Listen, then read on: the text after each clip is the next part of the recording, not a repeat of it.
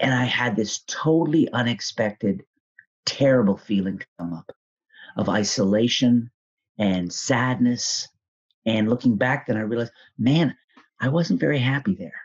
So and I'd never seen it like that. I'd never felt it like that. So magic had found me, and it meant a lot to me. But I guess it was kind of a companion for me.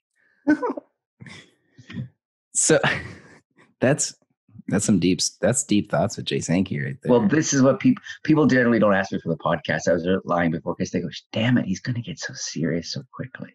That's the way I am. That's the way a podcast is, though. We got to get in those people's ear holes and give them the good stuff.